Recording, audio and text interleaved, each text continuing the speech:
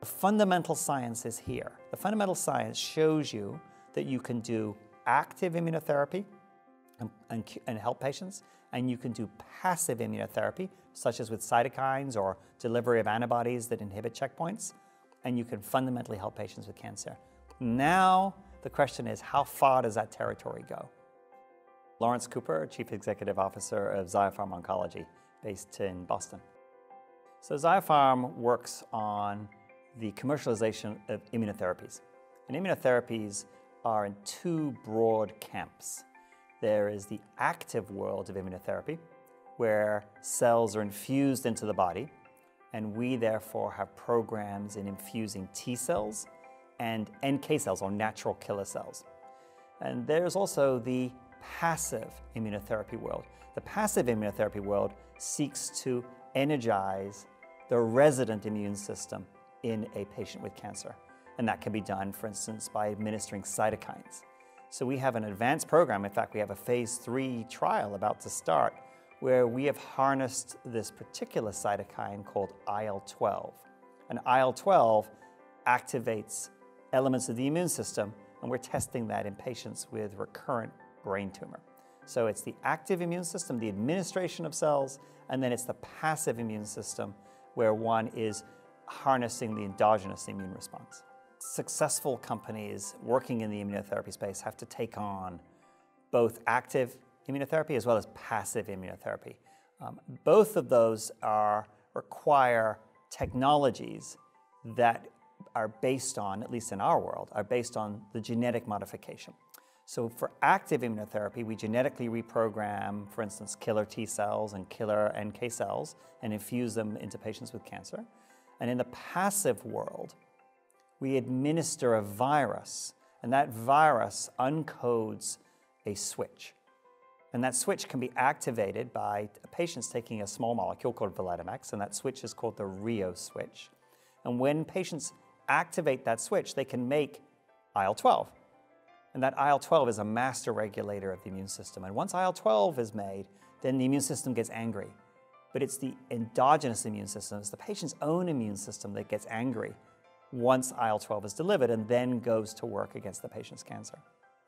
So 10 years ago, 2006, was a world in which immunotherapy was around. And there were, for instance, in my training, we were using immunotherapy, but we called it bone marrow transplantation. And Don Thomas was given the Nobel Prize for this back in the 90s. But Don Thomas and others in the field of bone marrow transplantation taught us that immune cells transferred from one patient to another could go to work on cancers, particularly leukemias, that were resistant to all known therapy at the time. But those transplant biologists didn't infuse T cells, they infused stem cells. And the stem cells begat T cells after they were engrafted. And that was a messy business because a lot of biology happened in those patients. The patients had to be conditioned, had to receive whopping doses of chemotherapy or radiation to prepare them for that engraftment. And then the engraft cells often trespassed and recognized normal structures, and patients actually were injured through a disease called graft versus host disease. But the central principle was that we knew the immune system could work, albeit in this field of bone marrow transplantation. That was 10 years ago, roughly.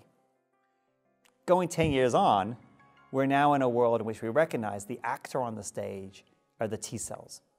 And can we, instead of infusing stem cells, infuse T cells? Can we get rid of, in other words, the sort of the messy business of transplant biology and focus on the precise biology of T cells and their inherent ability to separate friend from foe? So we sit here in 2017 and we're looking forward to 2027. So that's a world in which T cells are already established therapy. Perhaps NK cells are established therapy. But the pressures on the system are, can you scale these immunotherapies? Can you scale T cell therapy and NK cell therapies to handle the numbers of patients? So at the moment, 175,000 or so Americans have liquid tumors. Liquid tumors are leukemias, lymphomas, and multiple myeloma.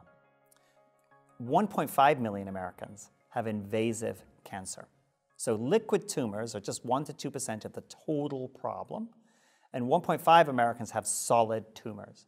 So what kind of inventions, technologies, advancements will be needed in these next 10 years to go from the few numbers of relapsed leukemias and lymphomas that currently benefit from CAR T to the massive numbers of Americans who have solid tumors as well as other liquid cancers? What do we need?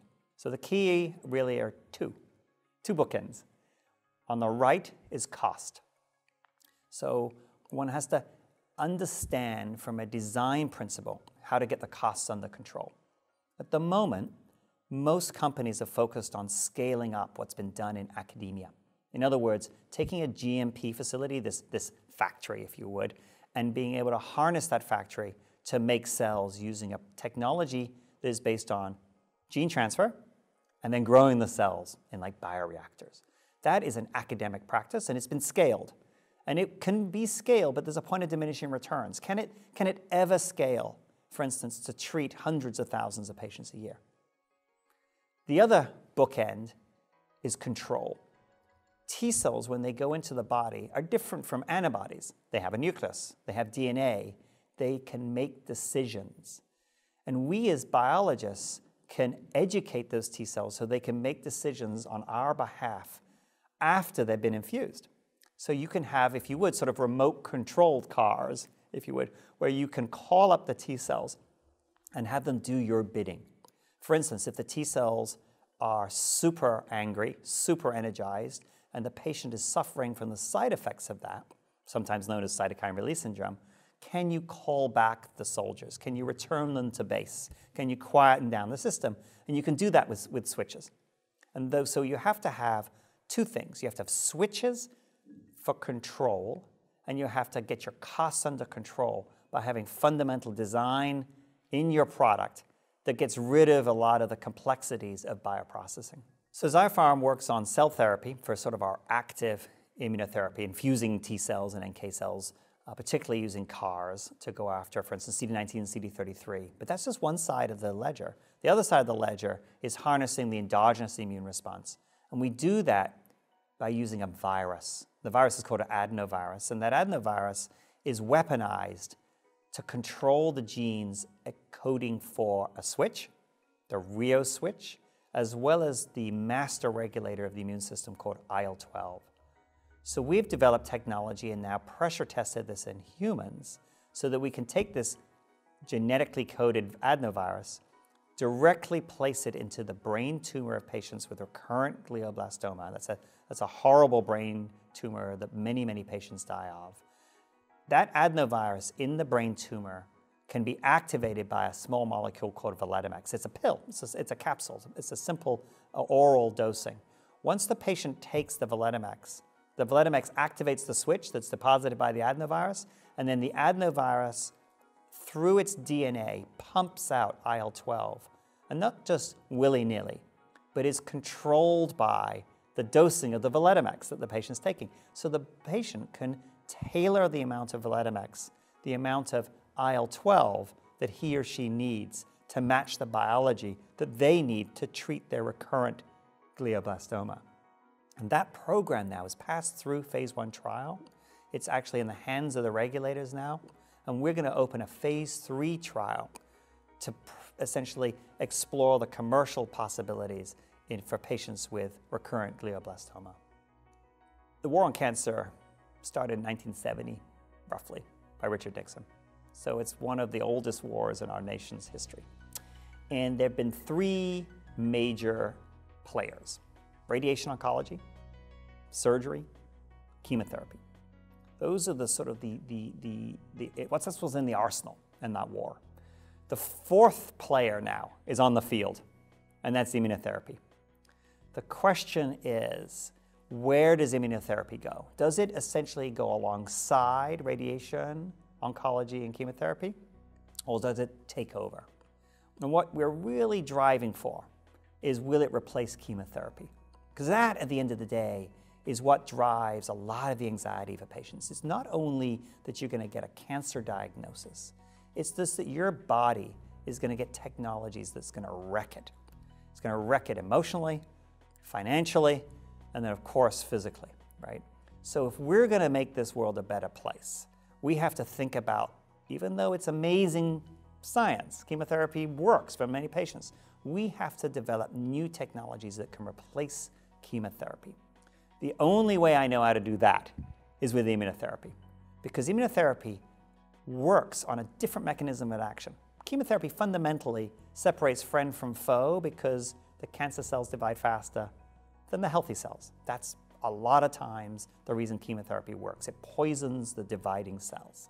Immunotherapy has an ability to be precise, has an ability to actually recognize cancer cells, not on their ability to replicate, but because these cancer cells are aberrant. They look different to the immune system.